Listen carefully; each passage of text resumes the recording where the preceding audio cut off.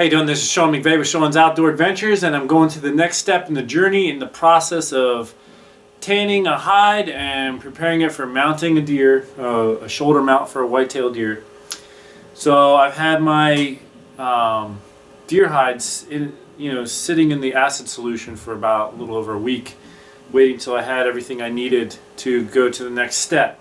So I have 3 gallons of water here, and you should put at least an ounce of baking soda per gallon.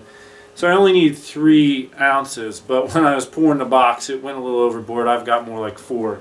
I'm just going to put that in this cold water here, and then I'm going to stir that up, get that nice and mixed in, and then I'll get my deer hide ready to put in there.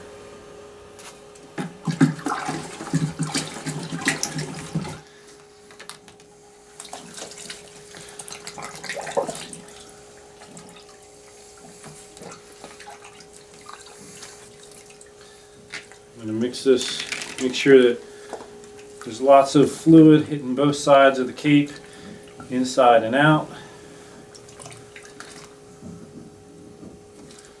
Especially in that neck area, you want to make sure that it's getting down in there. The face, both sides, you want good coverage hitting both sides of the skin. This is neutralizing the pH. It was in the acid solution, so now this is going to help bring the pH back up for the tanning process.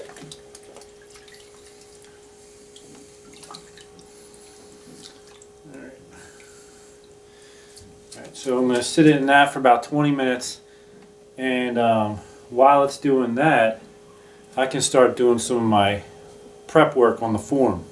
Alright, I'm now getting my hide out of the neutralizing solution, and I will also say that my kids are now right above me playing, so if you hear screaming and carrying on and whatever in the audio, then that's what's happening.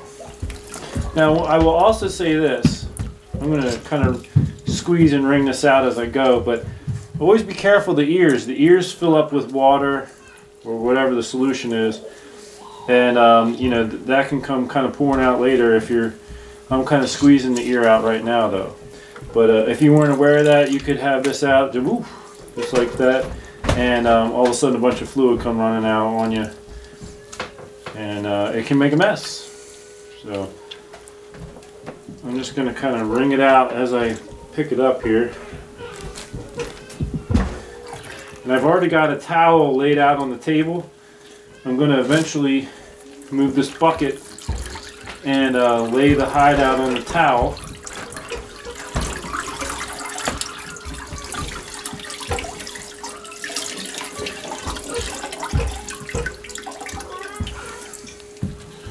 Okay.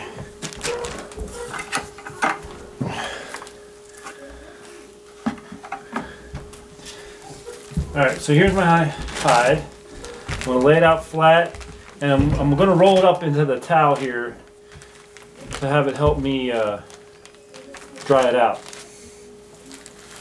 Wick the moisture out for the next step. So I want complete coverage.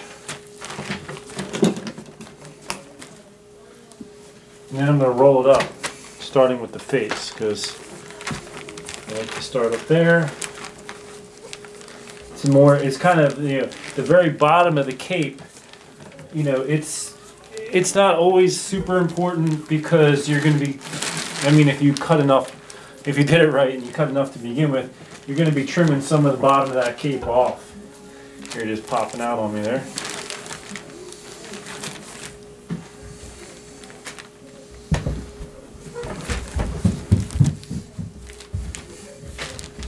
Alright, so I'm going to let that sit for about 10 more minutes. Alright, now I'm trying Mackenzie tan. I've never used this one before. I've used other tans. The one thing I like about this one is it doesn't in the directions say you have to warm it up in hot water before, sit the bottle in hot water to get it going. So that's nice. And they recommend you use a paintbrush, but this is why I've been wearing the rubber gloves, because I knew I was getting to this stage here, and I usually just rub it in with my hands. I really, you can get it in the nooks and crannies a little better that way. Let's see here.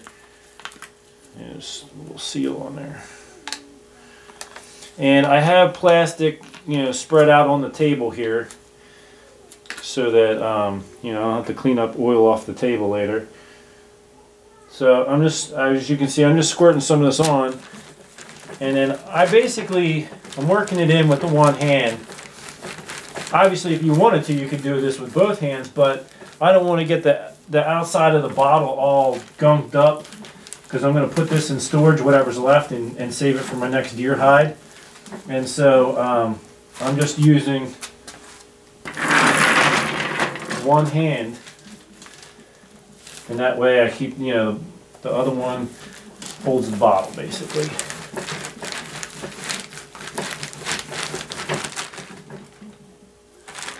And make sure you get the ears and everything, front and back of the ears.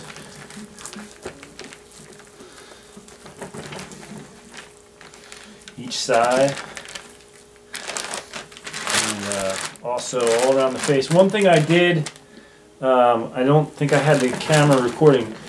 Oh, let me just say this while I'm around the eye. You want to make sure you pull out the eyelids that you had, worked over, and get that real good wherever there's skin, both sides of it.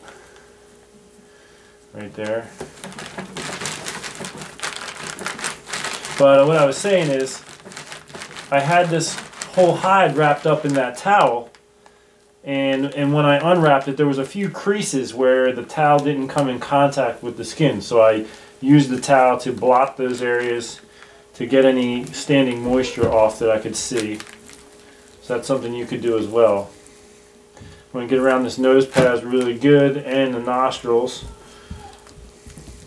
I want total coverage. I want this to cover every bit of flesh, because this oil is going to soak in to that. Getting around the lips right now.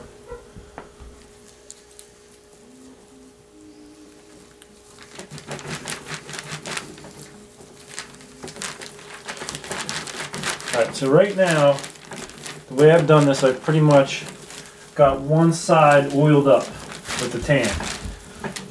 Let me get the bottom a little bit more here. I'm not super worried about the bottom, because I know I'm cutting a lot of this off once I get it on the mannequin. And now I'll flip this whole thing over and do the other side. And you can clearly see what has been oiled with the tan and what has not.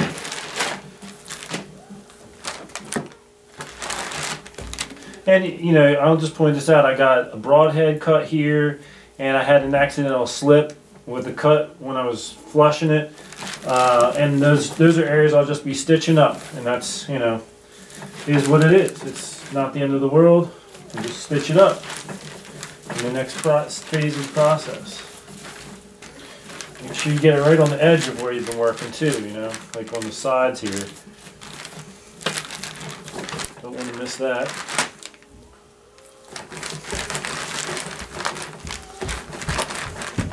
Get this eye real good, and the nostril. Make sure you get the nostrils, both nostrils, inside and out real good.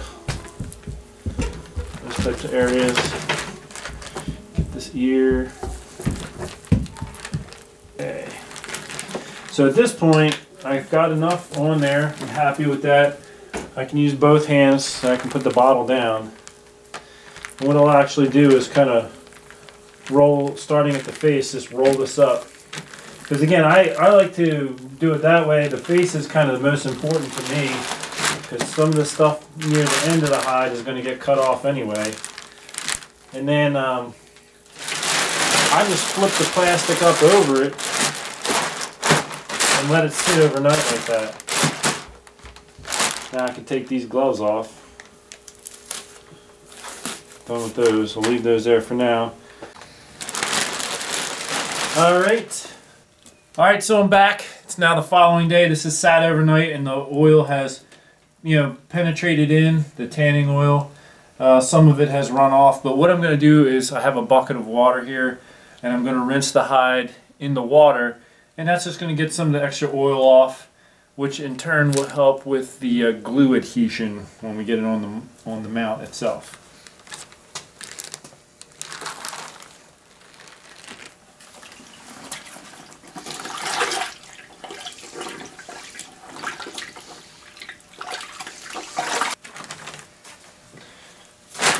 Get another towel for drying it off a little bit. You can see though, after, you know, that's nice white color there after the tan. From what I've been told, that means it did its job. It did a good job.